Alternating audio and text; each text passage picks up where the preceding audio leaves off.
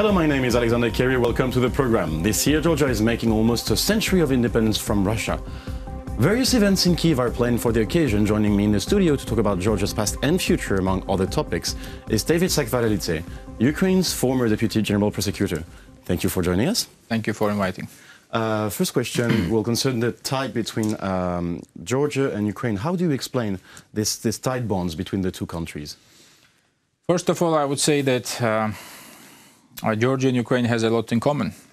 History, the problems, the troublemaker, which actually occupied 20% of 22% of Georgia's territory, and big part of Ukraine's territory. I mean, Crimea, part of Donbass and Lugansk. The same happened in Georgia. We had the problem in Abkhazia. We had the problem in Samachablo. I will not use the term South Ossetia because it was artificially created for legitimizing the separatist region. Actually, it's a historic region which was called Samachablo, and it never existed. And we had Georgia-Russia war, 2008. At that time, I was the regional prosecutor. I was based in Gori. My head office was based in Gori, the city where actually the military actions and the occupation took place, and etc. And I think that the character of the people is also very similar. Both Georgians, well, you know, usually neighboring countries usually have some kind of historic tensions or problems or some history or something in the memory. For example, Ukrainians have had problems with Poles, for example, and vice versa, and etc. Georgia had problems with Turkey, for example, and we had some small problems with other neighboring countries or big problems with Russia, and etc. And Ukraine is the only country with which we did not have any problems. So that's why, starting from 2008, Orange Revolution, and it happened after Rose Revolution in Georgia, when the main progress took place in Georgia. We have been very active in Ukrainian politics. We have been supporting the progress in Ukraine. Ukraine has been supporting Georgia in terms of even war. Even Kuchma was providing us some help during the Georgian Revolution when we established and returned the control over the territory of Angaria region, where Batumi is located actually, and etc. Then we had some military support from Ukraine in terms of the so-called anti-aviation, let's say,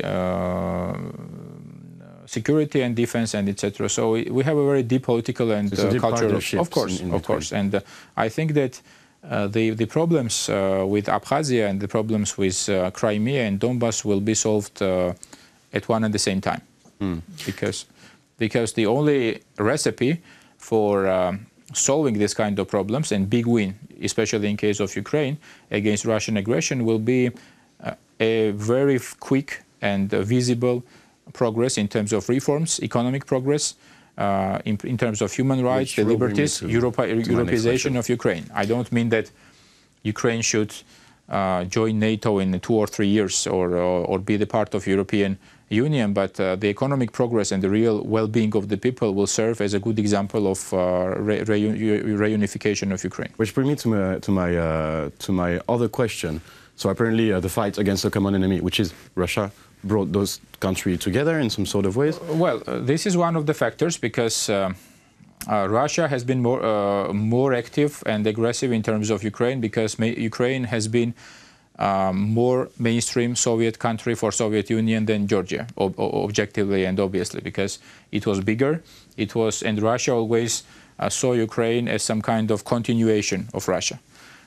In Georgia, we also had the problems, but here in bureaucracy, for example, in terms of secret services, ideology, the demographic, let's say, environment of Ukraine, Russia invested much more, let's say, and implanted more bombs than it did in Georgia's case.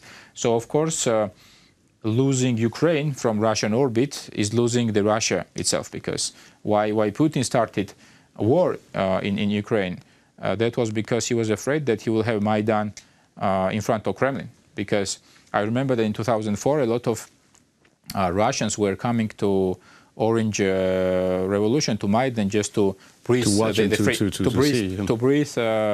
freedom and the liberty.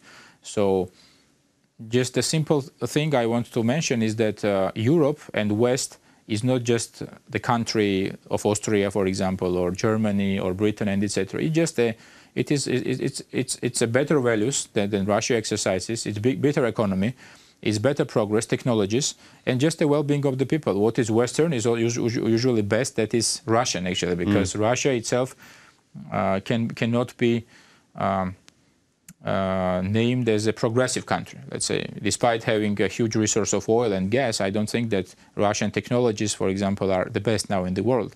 And I usually ask the people, if Russian world is so comfortable, then why Russian oligarchs or rich Russians keep their money in Western banks?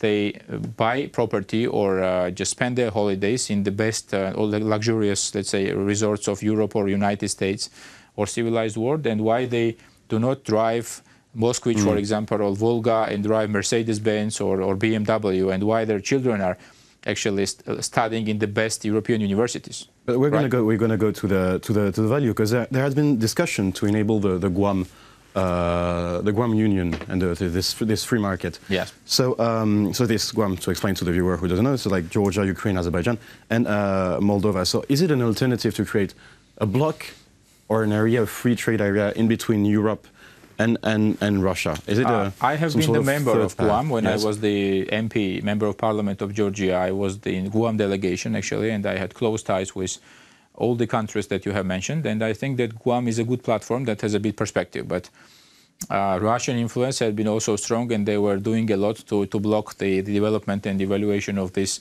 organization. But I think that Ukraine and Georgia and Azerbaijan and Moldova have a big resource. But in case of Moldova, Ukraine, and Georgia, we have a big problem. We have an oligarchic system of ruling in the three countries, for example, that does not enable these countries' democratization, economic progress, and liberal way of development, right? Because the same problem they have in Moldova. They have an oligarch ruling Moldova who is a close friend of Poroshenko at the same time.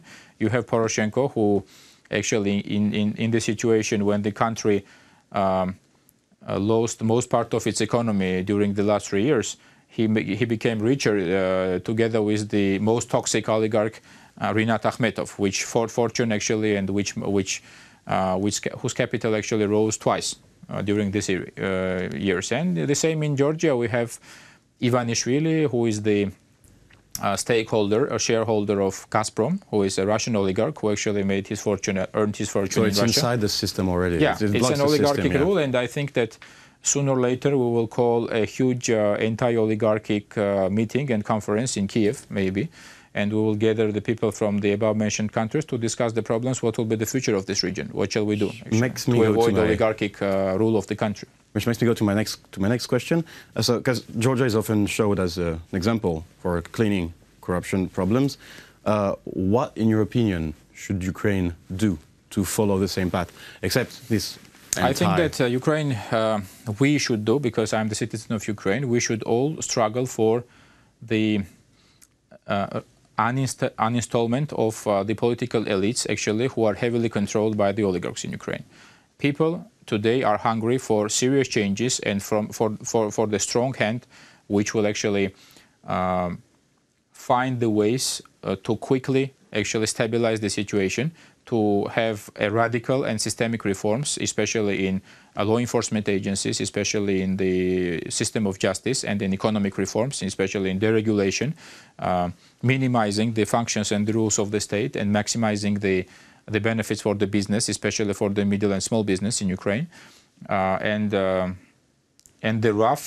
some rough actions, anti-corruption actions that can actually have an effect, because all these oligarchs have a direct links to Poroshenko. They can freely open the door and talk to Poroshenko, to prime ministers, and etc.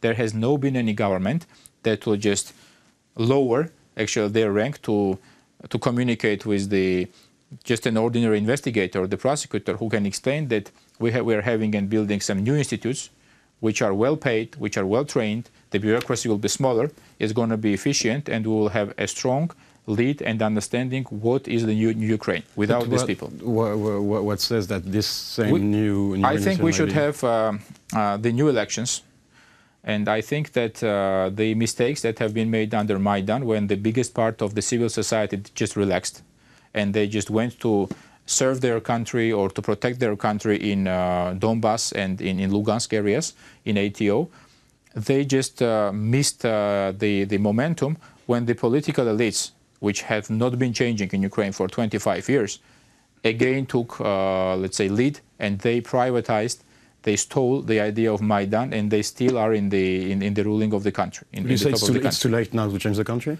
No, it's not too late, but we are losing a lot of time. We do not have a luxury in Ukraine to lose each day, for example, because each day the welfare, the well-being of each Ukrainian is being stolen by these people. So we should just put these people into the jail for some while. We should implement plea bargaining agreement as it works in the civilized countries. That will economize a lot of state resource and a lot of time, let's say. And we should fill the budget with the money that they're stealing. If they will not fulfill their investment obligations when they were privatizing the biggest plants, let's say government-owned, state-owned plants, then we should nationalize these plants and have a real, fair and honest privatization process, like in Krivorozhstal, for example, where the real money and billions of dollars will flow into the budget of Ukraine. Not stealing, not raiding from the state, but just a fair and open privatization process as it happens in all private. Because today they're trying to trick the people. They're telling them, oh, this, for example, Odessa plant, which is the biggest plant one of the biggest plants in the region, belongs to the people. It is state. That means that belongs to nobody. It belongs to a prime minister or the president, who usually have the legitimacy or the power to appoint or dismiss the CEO of the factory, which by their turn actually steal the money and flow the money through the shell companies or to the offshore accounts and etc. These are like a holy cows, for example, for presidents and prime ministers and oligarchic class, this kind of state-owned enterprises, to just exploit them as a cows. That I understand. But they are called state-owned. That I understand. But like, if you're calling for nationalization, what will happen? Maybe other oligarchs might come to take over those nationalized enterprise. It could happen. Oligarchs usually do not pay billions for privatization. Usually big multinational companies pay real money, like Lakshmi Metal, for example, Indian company that privatized Kryvyi Rog. Are there any questions to this company? This was the only one fair privatization in the history of Ukraine, where billions of dollars were accumulated in the state budget. So with that money, we can build new roads, new infrastructure, protect our army, support our army, new schools, new education, and just stimulate our economy. Okay. Thank you very much for this debate. It was a pleasure. He was David Sakvarelidze, Ukraine's former Deputy General Prosecutor. Thank you for watching the program. Stay tuned for the rest.